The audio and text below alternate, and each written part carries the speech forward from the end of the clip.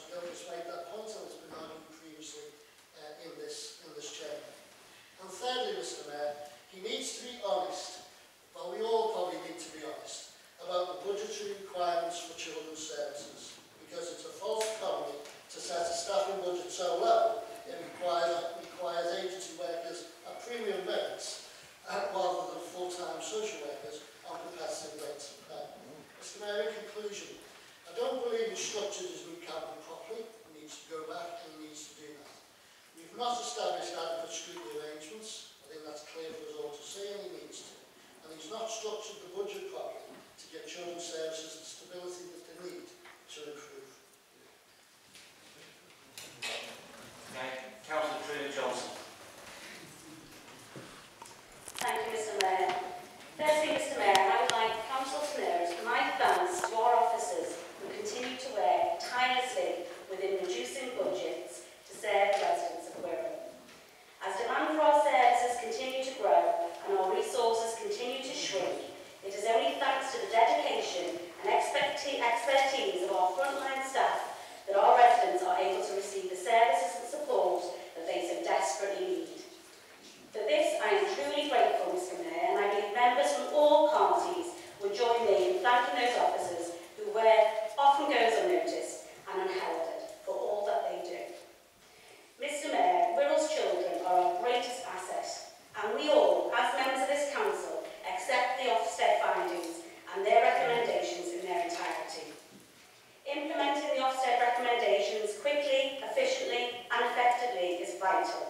We have a duty to our children, particularly the most vulnerable, to provide the best possible quality services. Mr Mayor, as pledged champion for vulnerable children, I am absolutely clear, nothing but the best, it's good enough. I believe everyone in this chamber has a responsibility to the people of Wirral and to themselves to work together to put things right. Mr Mayor, in my short time as champion for vulnerable children, I have met with both senior officers in the services, I have reviewed our strategies in depth, and I am fully aware of where our challenges and strengths are. We have clear priorities to focus in the coming months. We must support children to live at home in their own community and prevent them from entering care. We must ensure that children who need protection have good, consistent plans to support them to be safe. And we must focus on those children who cannot live at home, making sure that they live in homes where they feel safe, secure and supported to reach their full potential. This strategy, Mr Mayor, is already in place and is focusing on the needs of children, young people and their families. It is child-centred, outcome-driven and focused on the child's journey. The voices of children, young people and their families are at the heart of the strategy and will continue to be so as it's delivered, Mr Mayor, and I have every confidence in our Children's Department to do just that, and I will continue to support them in my role as champion. We are already making great improvements, as Councillor Gilchrist has already referred to tonight, and it would be wrong, Mr Mayor, for us to forget the many excellent aspects of children's services in our borough.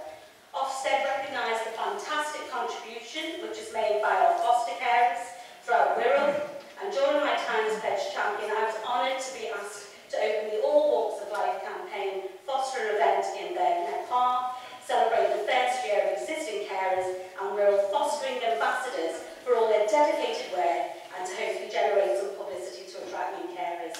And I think that this chamber should recognise the work that these people do every day.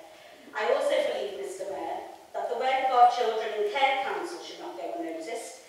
This is a group of young people in the care of the council who voluntarily give up their time to help others in similar situations. Mr Mayor, their work is heroic, impressive young people who, and OFSTED even said they recognise their incredible work. Mr Mayor, the leader of this council was right to call a special meeting of the council to debate these issues. They are serious and they are related to a service which many would say, including myself, is our most important responsibility.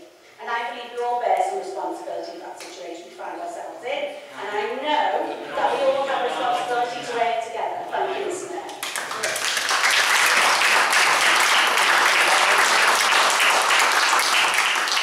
Can I just say, I've given both sides leeway. I'm trying to be as fair as possible, as I say, given the nature of the debate. And as I said as well, the debate will go on until it's finished, so it is something around that. But please don't take advantage of it, because if you do, you're going to come down hard. Just 3 minutes. I've gone over it on both sides. Councillor Burgess, Joyce.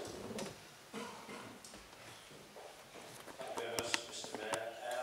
I think, probably having listened very, very carefully to all of the debate, I actually tend to agree to a certain degree with Councillor Smith.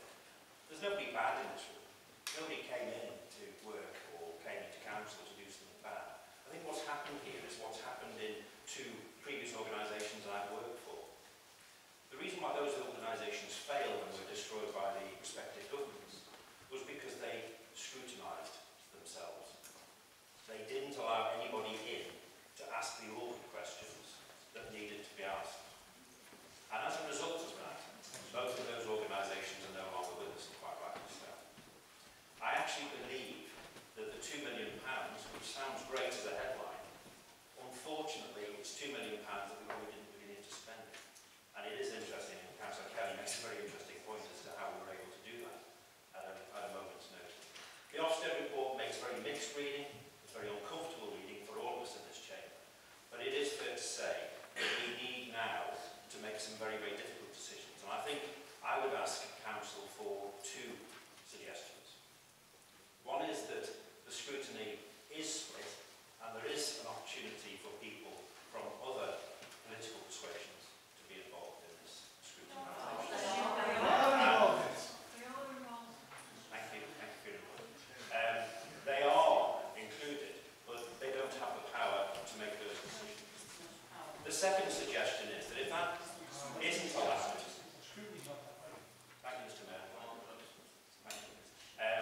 scrutiny is a very, very important part. It's not about just trying to throw some political footballs in your direction.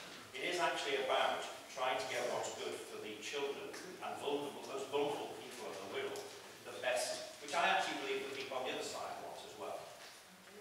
Ultimately, however, I also worry that there will be some political obfuscation within this. And as a result, I believe, after a great deal of mental soul searching, that I must ask for the leader of the council to stand down at this particular point, so that there isn't any political involvement in the outcome of what we're about to do. Thank you.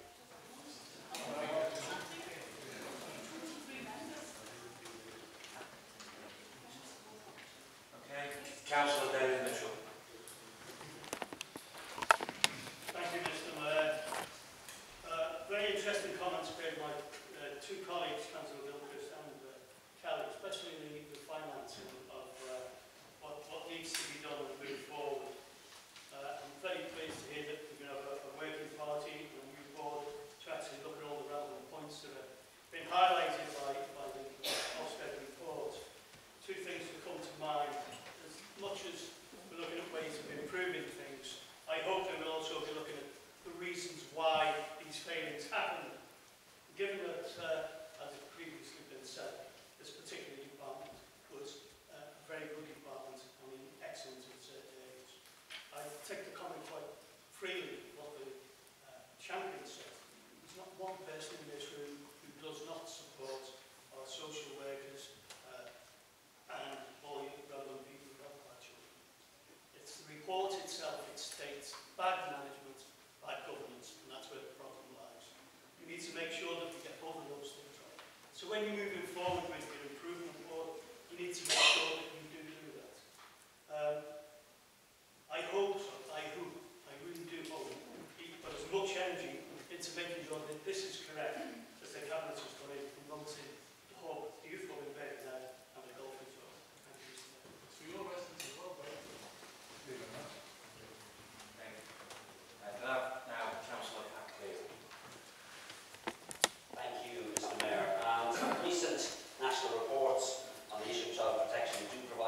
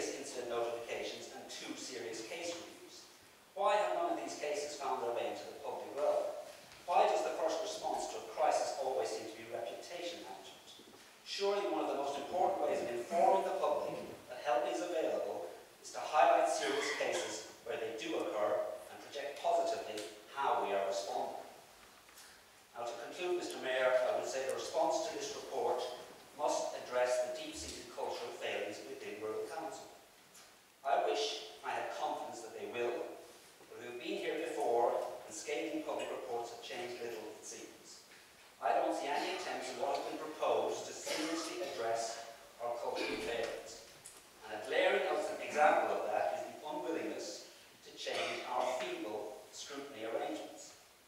You wind up, Councillor Cleary. Just almost there. Mr Mayor, a confident, outward-looking council embraces scrutiny. It ensures that opposition councillors chair committees and that every member has the space to question officers. It encourages councillors to challenge officers and not simply assume they are doing a great job. It should not be the position of any councillor to instinctively defend officers.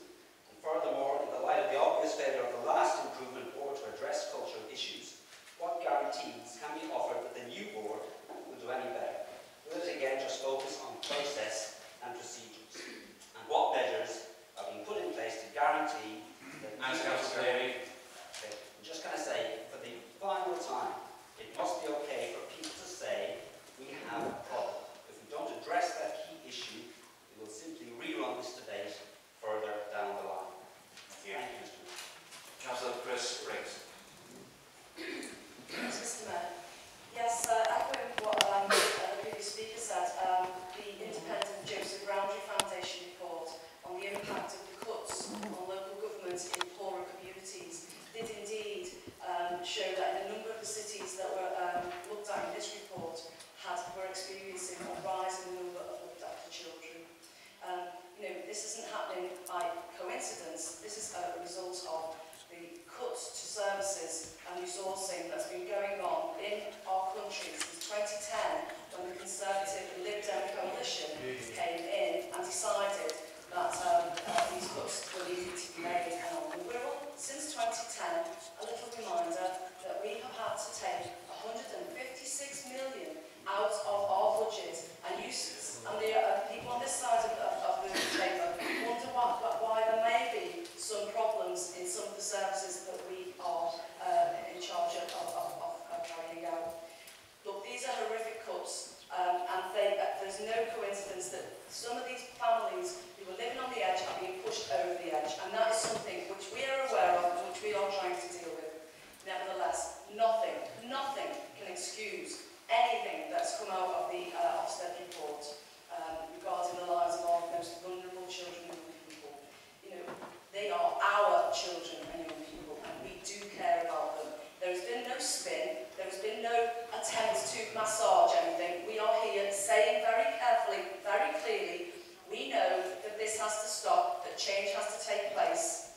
But it's beholden on all of us, isn't it? Every single one of us in this chamber to say, let's come together. Let's not use it make political gain and use it as a political football, but let's have an open and transparent debate, which I think we are starting to have, which is good, whereby we all take a look at ourselves, all of us. We don't just make speeches, but each one of us says, we are all corporate parents, and we've got to do better for our children and young people, our vulnerable young people out there. If we can all say that honestly, then that will begin to be able to shift the culture and make us, make us better at looking after our young people. This is the chance for us to all work together to ensure that we double our efforts to protect our children and young people and the vulnerable members of our community. And we are determined on this side of the house to do it. And I think what we should go up, if we want to be honest and serious about this matter, then we should all go from here, from this debate, feeling that we should work together if we really do care about our children and young people.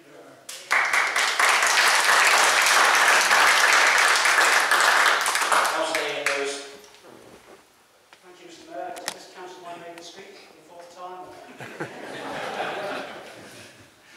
Mr. Mayor, can I just say, as this debate started, I found it personally quite depressing.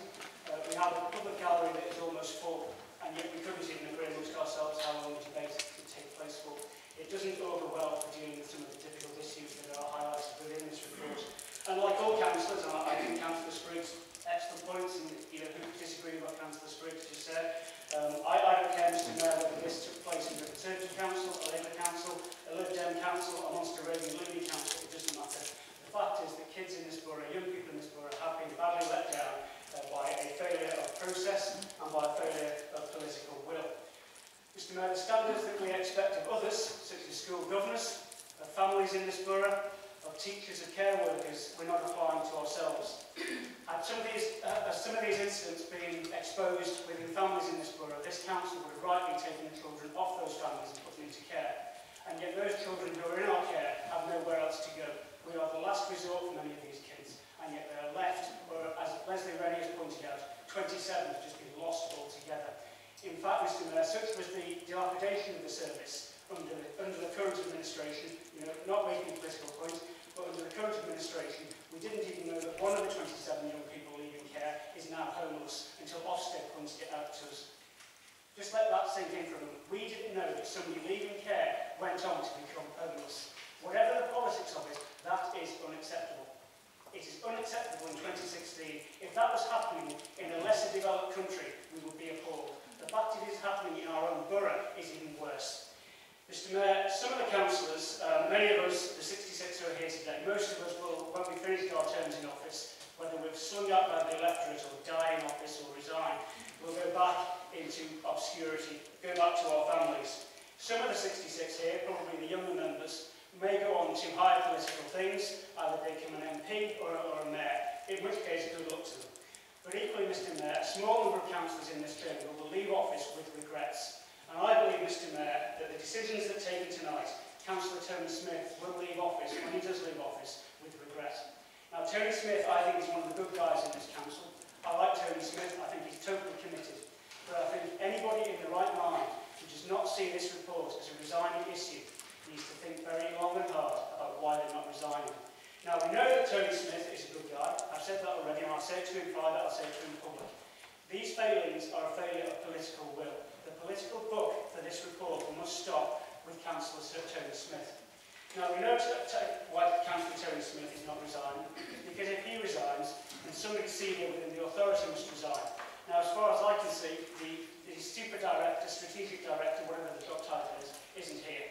The chief executive is here. 5 years ago, the chief executive of this council was tweeting about the issues facing children's services across the country.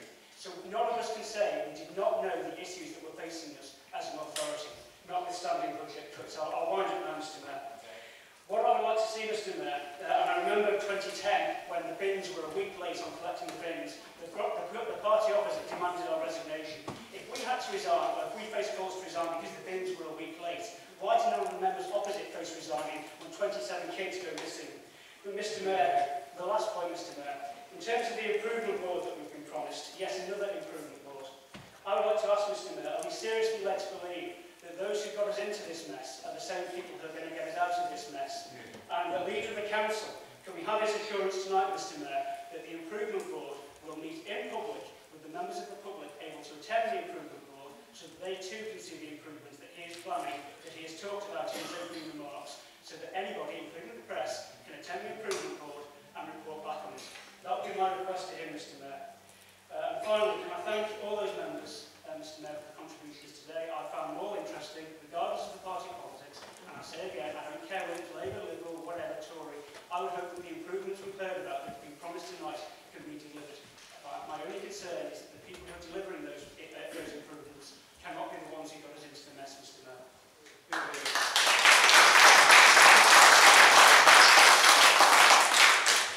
Councillor Stuart Wissing.